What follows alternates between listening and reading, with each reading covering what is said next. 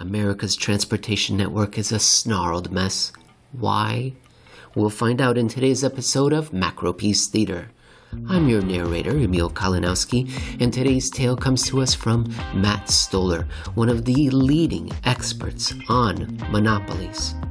He posts at Substack, where you'll find this particular blog post under the title of Too Big to Sail, How a Legal Revolution Clogged Our Ports from the 14th of November 2021. He posts at Substack weekly, more than weekly. Why? Because seemingly every nook and cranny of our economy has been commandeered by monopolies. We're going to learn about the Ocean Shipping Reform Act of 1998 and what it wrought, as well as how we ignored the warnings at the time about what was to come. The Suez Canal and our big dumb ship problem. With an overwhelming news cycle, it often seems like weird problems in the economy have been here forever. But the first time the supply chain crisis snarling imports hit the headlines was just 8 months ago, when an ultra-large container ship called Ever Given wedged itself into the side of the Suez Canal, blocking one of the busiest and most vital shipping lanes in the world. The Ever Given is the height of the Empire State Building, and many people mock the situation, noting that big things tend to be hard to fit into small places. While hilarious at the time, it was the harbinger of things to come. What's happened since, the intense backlog at the ports and the possibility of a Christmas without presents, has shown that the Ever Given was not a one-off accident, but a sign of systemic weakness in the transportation networks we rely on to move things. And while the trigger of this latest crisis was COVID, there have been signs of instability in shipping for decades. In 2017, a cyber attack at Danish shipping giant Maersk snarled supply chains for months. A few years earlier, the South Korean ocean carrier Hanjin went bankrupt, stranding boxes out at sea as its megaships bobbing in the waves couldn't be unloaded. In the early 2000s, West Coast port traffic nearly came to a standstill. These traffic snarls and financial problems were accompanied by formal warnings. In 2001, Craig Phillip, the chair of the National Waterways Conference, testified to Congress. Never before in this century, except during the two world wars, has the country's transportation system been as stressed as it is now. The situation has only gotten worse over the last 2 decades, and finally, with COVID boosting imports, the whole network snapped. The net result is that, at this point, more than half of Americans have experienced a shortage, and politicians are panicking over inflation. To understand why we're in a crisis, it's useful to start with what caused the Suez problem, the ultra-large container vessels that are essential to global shipping. Over the last 20 years, these too big to sail container ships have become pervasive, perhaps the most burning issues in maritime transport. Why does size matter? Well, such mega ships are making the import bottlenecks much worse than they should be. Mark Levinson, an economist who wrote a book on container shipping called The Box, had a useful discussion on the podcast Odd Lots about why these ships have generally fouled up the transportation system. You actually have fewer ships calling at most ports today than you used to have. They're much bigger, and so think of what this does to the operation at the port. You don't have a smooth flow of cargo going through the port. Now you've got nothing happening in the port. It's dead today. And then tomorrow a ship shows up and it wants to unload 3,000 containers in your port. What do you do with this? How do you get it unloaded? Where do you put the containers? One thing that's happened is that ships spend more time in port, which is very wasteful because it just takes more time to get many containers on and off. The trucks are lined up at the gate because there's so many containers to bring into, send out on these ships, or so many containers to deliver. The railroads can't handle this sudden flood of containers, so you have the cargo sitting around longer before it gets removed from the port. All of these things have tended to make transit times longer and have made it harder for shippers to get their freights where it's supposed to be on deadline. And that's bad for everybody. The ultra-large ships are so bad, well then why do we use them? As is often the case, this business trend started with a good idea, which then has turned horribly wrong by unregulated monopolization. In the 1960s, containerization, or standardizing the flow of cargo on shipping containers that can go over ships, rail, or truck, made shipping far more efficient.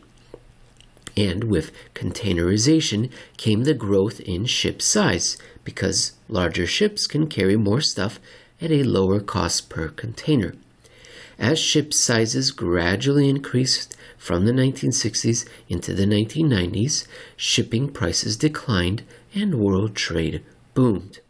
Starting in the 2000s, increases in ship size accelerated.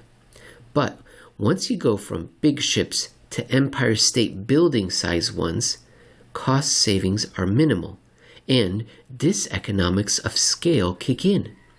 Efficiency gains from newer generations of megaships are 4 to 6 times lower than previous generations, and 60% of that gain has to do with better engines, not size. Ultra-large ships can be harder to steer. They create massive instability in scheduling, and they require lots of extra infrastructure. Loading and unloading containers for these behemoths can only be done at a small number of ports, and if a megaship is early or late, it can create what is in effect a traffic jam. And that's what's happening en masse. This traffic jam has turned into a political crisis. The inability to export and import goods is far more impactful than the Trump tariffs on trade. It has caused firms to order more inventory than they otherwise would, tying up their working capital since they don't know when they will receive their next load of goods.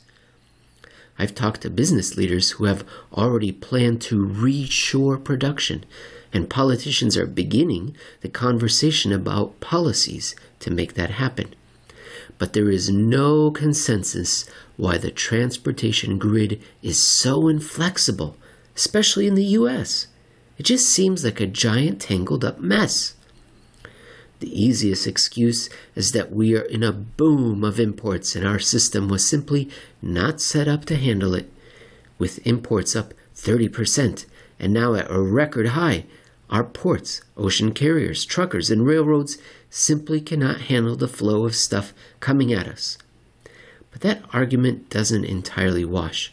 Sure, it's a boom, but transportation systems have always been boom and bust industries because putting massive amounts of capital with a lead-in time of years is inherently unstable. There's a strong argument that the first modern recessions in industrializing nations happened in the early 1800s as a result of the cyclicality of the railroad business. And yet, it's virtually unprecedented to have a breakdown like we're seeing. And there's another problem with the import surge as the sole explanation. There's substantial amounts of unused capacity in our transportation networks. If capacity were full, you'd expect to see everything maxed out to be as efficiently used as possible. But that's not what's happening. Boston's port, for instance, is pretty much empty.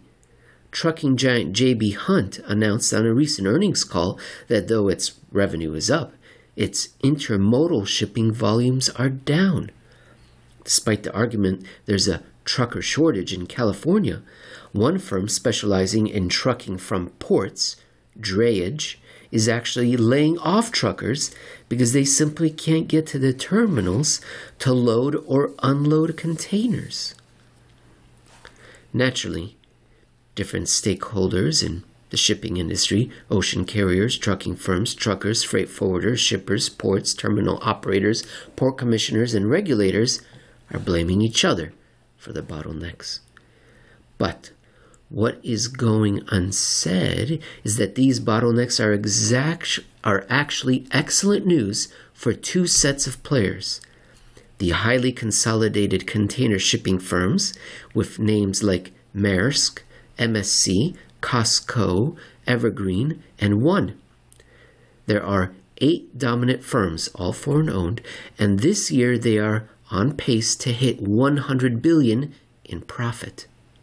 It is also good for terminal operators, which are the firms that lease space from ports and run the warehouses, cranes, and docks. Terminal operators are often owned by ocean carriers, who then can use their vertical integrated power to exclude competitive shipping lines, or they are owned by private equity giants like Brookfield Asset Management or Oaktree Capital's Ports America. Both carriers and terminal operators are bottlenecks in the system, and they profit not just by charging normal prices, but also by imposing a variety of surcharges on anyone who needs their service. This is similar to how airlines will offer a price for a ticket, but then also charge baggage fees, ticket change fees, administrative fees on top of that. In 2009, for instance, roughly 50% of total freight charge came from surcharges. The ability to extract extra revenue, especially when demand is high, means that we're not in an all-hands-on-deck situation, but a situation which is working quite well for some and terribly for much of the industry and the public. A bottleneck for me is a profit center for thee. Who benefits from a bottleneck? As we've seen, the answer is those with market power. In fact, a monopolist in some senses can be defined as a firm that drives its profit model by capturing control over a bottleneck, like a toll booth. And in shipping, the dominant firms are ocean carriers, and getting a container slot on one of their ships is the bottleneck. These charts give a good idea of how consolidated the ocean lines have become. The top 10 ocean lines in 1998 had a little over 40% of the market. Today it's over 80%. I've also included something called the Herfindahl-Hirschman Index, which is a measure of market concentration. These numbers understate the actual level of concentration. Individual shipping routes often have just 1 or 2 carriers serving them. Moreover, carriers are exempt from certain parts of antitrust law and can cooperate with loads and scheduling in what are known as alliances, with 3 alliances controlling over 80% of the global shipping market. High prices are one result. As Vespucci Maritime CEO Lars Jensen put it, there is a de facto oligopoly, which means the carriers are able to somewhat better prevent the price wars we've seen in the past. This is the logical endpoint of 20 years of gradual consolidation. And it is the consolidation that led to the megaships.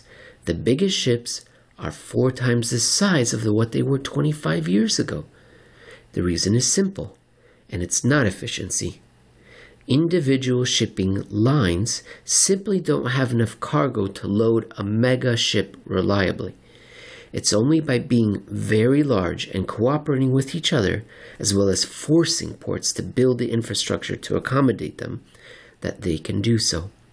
And then, with the bargaining leverage, they can force other players, from ports to truckers to terminals, to build the infrastructure to deal with the costs of the ultra-large ships.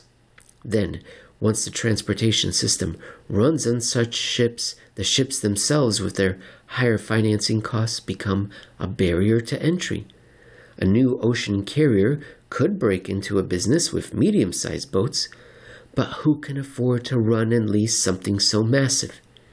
Moreover, the ocean carriers now have buying power over the whole supply chain. Which terminal or port would dare anger massive customers to accept business from a competitor? In other words, mega ships like the Ever Given are a new phenomenon that are tied not to economic logic, but to the consolidation of ocean carrier lines and their ability to offload risk onto counterparties. As Jensen observed, without the consolidation, ships would not likely have grown above the 12,000 to 14,000 20-foot equivalent units. So, we've moved from a grid with lots of different size ships owned by different lines that could dock in lots of different ports to one dominated by 100 to 200 megaships that can only go to certain ports, all controlled by a de facto small cartel. The game in the business is to acquire market power and then use megaships to offload costs onto others and block new entrants. The confusing debate. The market power of ocean carriers has largely escaped scrutiny as a key cause of the supply chain snarls. Earlier this week, Joe Biden criticized reporters, scolding them for not explaining the crisis. "I haven't seen any of you explain the supply chain very well," he said. The situation is so fraught and high profile, and the thirst for answers is so intense that transportation businessmen and workers are becoming internet influencers. For instance, this piece in Medium, "I'm a 20-year truck driver. I will tell you why America's shipping crisis will not end," went viral. The driver explained all the unfair costs imposed on truckers and how the firms causing the backlog are actually profiting from it. Meanwhile, Flexport CEO Ryan Peterson, perhaps the PR savviest of the bunch, has become an internet sensation with his tirades against poor port management and financial gamesmanship, and his adorable family pictures of his toddler dressed up as a container ship captain. Peterson rented a boat to travel around the Long Beach port complex and showed how empty containers were clogging up the works. "What caused all the supply chain bottlenecks?" Peter asked in one Twitter thread. "Modern finance with its obsession with return on equity," meaning the kind of financial models that prioritize hyper-efficiency over all forms of resiliency. Most leaders, Peterson said, strip their company of all but the bare minimum of assets, just-in-time everything, no excess capacity, no strategic reserves, no cash on the balance sheet, minimal R&D. The shock absorbers of the economy, he argued, are gone. The reason that someone like Peterson is getting famous in this moment is because his diagnosis makes sense. He is tracing the problem to the extreme power that financial capitalists have over legitimate shipping businesses. When we ramp up imports, according to Peterson, there is just no flexibility in the system to handle it. How did shipping work? Before we took stupid pills. But there is a specific policy choice that led to the mess Peterson is explaining. Why did we build these unstable, just-in-time supply chains run on ultra-large ships and mediated by monopolies and private equity firms? The answer is, as usual, found in law. In the 1990s, Congress, at the behest of large importers and giant shipping lines, drove a radical change in how we regulate shipping through a bill called the Ocean Shipping Reform Act of 1998. The OSRA eliminated a system that had kept shipping relatively stable through booms and busts. Prior to the OSRA, the U.S. regulated ocean shipping as a public utility based on the Shipping Act of 1916. Under the Shipping Act, ocean carriers had an exemption from the antitrust laws and were allowed to form cooperatives known as conferences, where they would jointly set prices and routes. But they had certain obligations when they did so. All prices had to be public, and any exporter or importer could get the same terms as any other similarly situated exporter or importer. Further, any ocean carrier could join any conference and offer the same prices, and carriers were not allowed to engage in behavior to undermine competitors, such as offering secret rebates or volume discounts to especially large customers, or retaliating against customers, allotting port slots, or engaging in exclusive agreements to disfavor smaller firms. The Shipping Act was complemented by public subsidies for shipbuilding, as well as the Merchant Marine Act of 1920, aka the Jones Act, both designed to protect the domestic ship production industry. The idea behind this framework was to make sure that American exporters and importers had equal access to international shipping, which is a high fixed cost industry requiring investment in ships, ports, warehousing, wharves, and transportation hubs. Public utility regulation had multiple goals. The first was to protect smaller ocean carriers and smaller exporters and importers by making sure that the big guys couldn't discriminate against them, price gouge, or charge weird fees just because they lacked bargaining power. Public prices and no secret rebates established that. The second was to spread the shipping load among the many ports in the United States, rather than allowing dominant ocean carriers to play ports against one another and concentrate traffic in any one region. The third was national security, to ensure the U.S. didn't have to depend on foreigners for vital shipping and could support the Navy in times of war. And the fourth was to give ocean liners the ability to keep prices stable in a highly cyclical industry, to keep enough slack on hand to manage the booms while preventing bankruptcies during periods of low shipping activity. The price-setting part of the law underwent multiple changes due to congressional and court action, including some early deregulation in the 1980s, but the basic logic was the same as public utility regulation for railroads, airlines, and trucking. The idea is to avoid what was called destructive competition or ruinous competition, inherent in any transportation system with high upfront costs. Buying ships, airlines, a trucking fleet, or a railroad is expensive. However, after the network is built, the cost of an additional ticket or freight container slot to use that network is minimal. That means railroads or ocean carriers or airlines, once they have built their infrastructure, hope to charge high prices, but are willing to run at a loss simply to generate any revenue. Think of a transportation system like buying a car to run an unregulated taxi service. Once a driver has a car payment every month, it doesn't matter if he or she picks up an extra customer or not. The car payment is due. So every additional dollar from a customer is useful, since the car payment has to be paid no matter, and selling an additional ride doesn't cost the driver very much.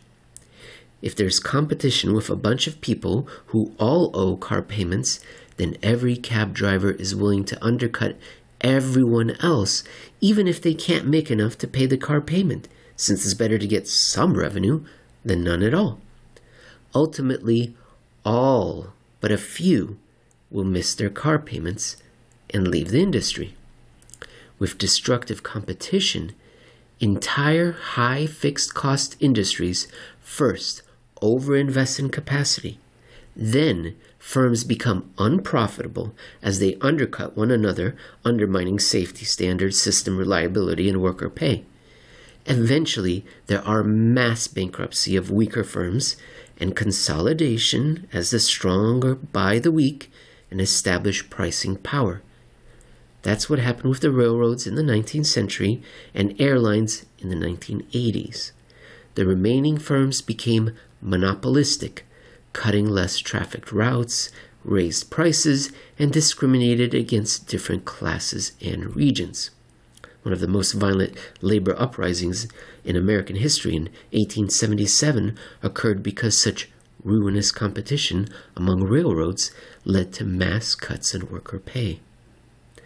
The way to stop destructive competition is to allow some form of public price setting so that firms in such industries have enough to cover their fixed costs, make some profit to induce investment, and pay their workers and suppliers.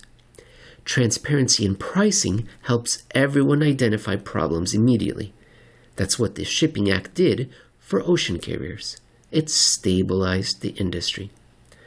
But starting in the 1970s, policymakers turned away from the basic public utility model in multiple industries, including trucking, rail, telecommunications, finance, and airlines. Prices indeed went down at first, seeming to prove the efficiency experts correct.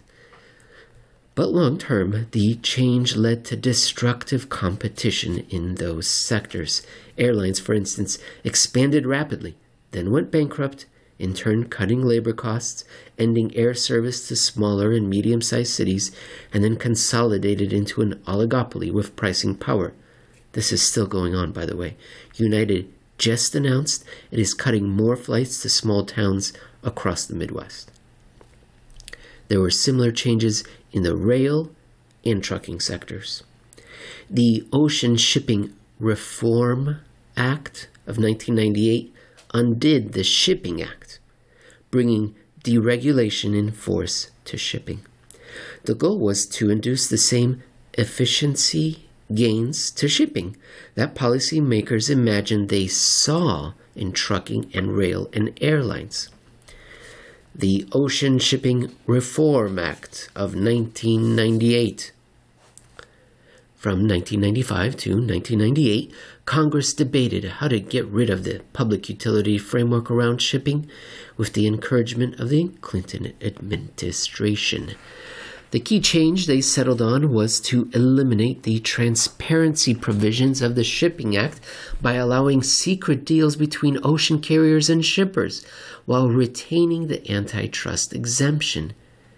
Now carriers could discriminate against smaller exporters or importers. They could retaliate against anyone who complained or used a competitor. They could price gouge without anyone knowing about it, and antitrust enforcers and regulators basically had to stand aside. During the debate over the law, small shippers were apoplectic. "This bill," said Jeffrey Giovannetti of the Wine and Spirits Shippers Association, "guarantees that the real marketplace in ocean shipping will be completely confidential shipping contracts to which no regulatory or legal constraints will apply."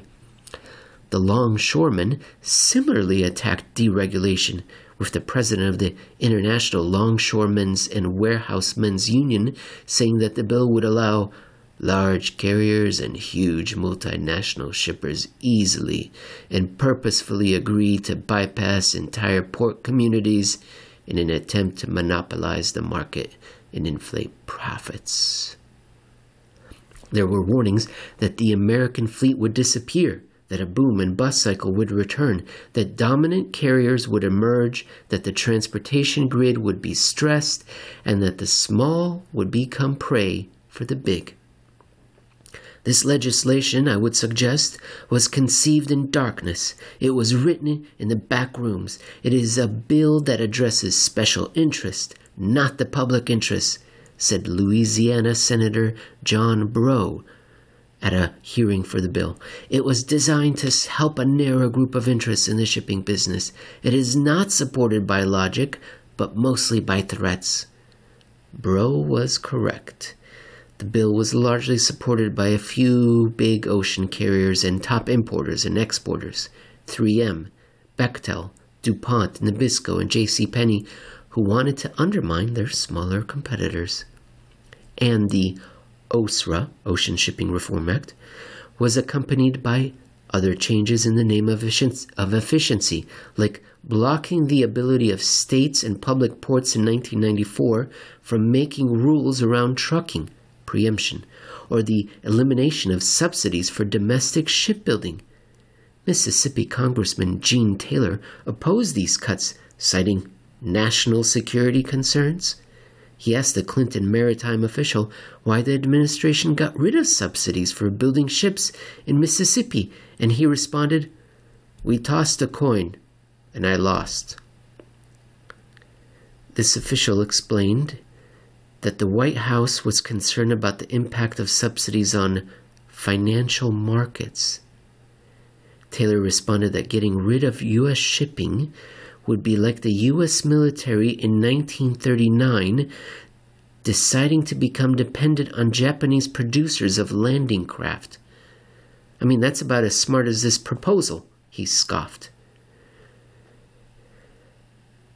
But the tide of deregulation, heavily supported by the Clinton administration, was too powerful to resist. Critics of the OSRA, such as current House Transportation Committee Chair Peter DeFazio, were ignored. For context, the OSRA was one of the bevy of deregulatory initiatives in the 1990s, which included the repeal of Glass-Steagall, the Telecommunications Act of 1996, the establishment of the World Trade Organization, and the procurement reform that led to the consolidation of defense contractors. Standing against deregulation was virtually impossible. After OSRA passed, the dire warnings mostly came true. Ocean carriers immediately consolidated, and terminal operators consolidated in response. So did port traffic. In 1995, the top 10 U.S. container ports controlled 78% of traffic. By 2009, that was 85% of traffic. Smaller ports, especially those focused on exports, lost out. Remaining ports desperately spent money to dredge harbors and accommodate the megaships for fear of being bypassed by the remaining giant carrier lines. There were other serious consequences. The American shipping fleet disappeared, and U.S. shipping is now run by foreign ocean carriers, one of which is controlled by the Chinese government. The boom and bust cycle returned, with huge overcapacity leading to bankruptcies like that of Hanjin in 2016. And in a trend that started earlier, but accelerated during COVID, U.S. agricultural exporters gradually lost access to shipping because the shipping oligopoly made more money returning empty containers to Asia than filling them with bulk commodities from the U.S. first. Earlier this month, for instance, one large domestic milk producer testified to the House Agricultural Committee that we've been told it is more cost-effective to skip the Port of Oakland, one of our primary export ports, than to accept exports. Finally, big importers, firms such as Walmart, got better pricing on shipping than independent stores. The difference in what big importers get versus the little guy has gotten so bad during COVID that shipping industry consultants are directly recommending big importers use their cost advantage to monopolize their industries. If I were a bit large importer, I would look at this as a strategic opportunity, said Jensen, and use it to drive my competitors out of business. Most outside the industry didn't voice what eliminating public utility rules meant, but now it's becoming clearer. Concentration creep. Another result of the concentration in ocean carriers is that the entire supply chain in shipping has become far more consolidated across the board. Greg Miller of American Shipper, for instance, has noted an oligopoly of container producers, with the top 3 Chinese builders making 83% of all new boxes. Container leasing is also concentrated, with the top 5 players having 82% of the world's leasing capacity. As Miller put it, add it all up, and it equates to a grand total of just 16 companies, 8 liners, 3 factory groups, and 5 box lessors that control over 80% of container shipping capacity, box production capacity, and box leasing capacity.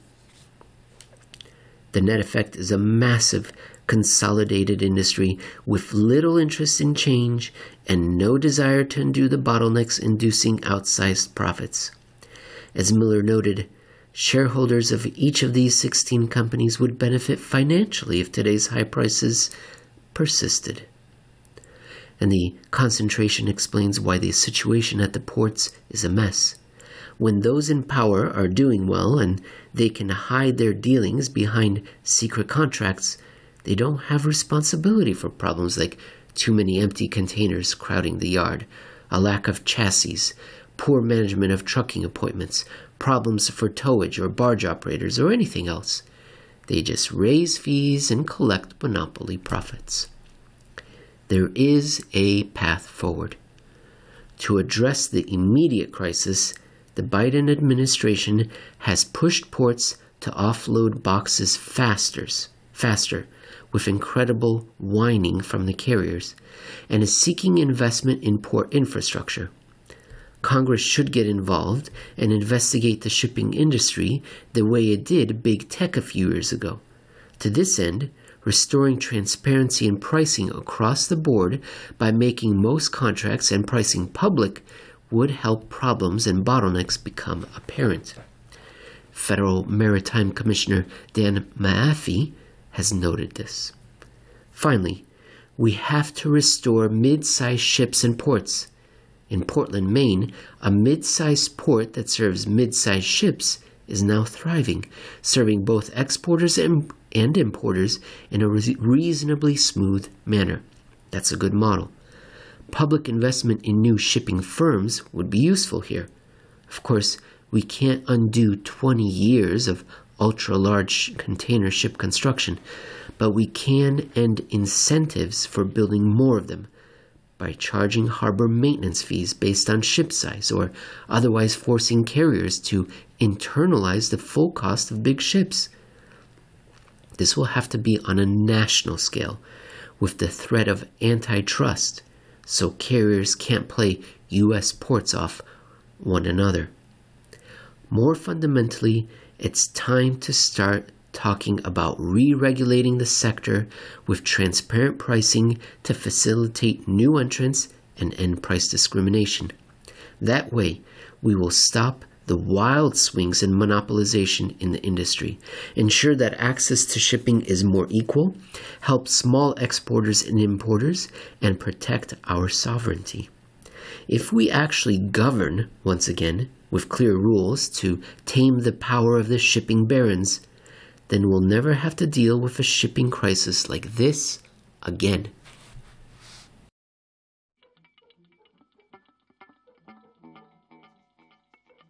Ladies and gentlemen, as you can see, Matthew Stoller knows a lot about American business history. He knows a lot about utilities, infrastructure, monopolies, oligopolies, and you can find his pièce de résistance, all of that research in Goliath, his book, The 100-Year War Between Monopoly Power and Democracy. If that is too big a bite to chew, try the smaller morsels at Matthew's Substack. You can find that at mattstoller.substack.com. MATTSTOLLER. And if you want an hors d'oeuvre about monopoly power and how it's affecting our global economy, go to Twitter, Matthew Stoller. Hope you enjoyed this very interesting and important reading, and I will talk to you again tomorrow.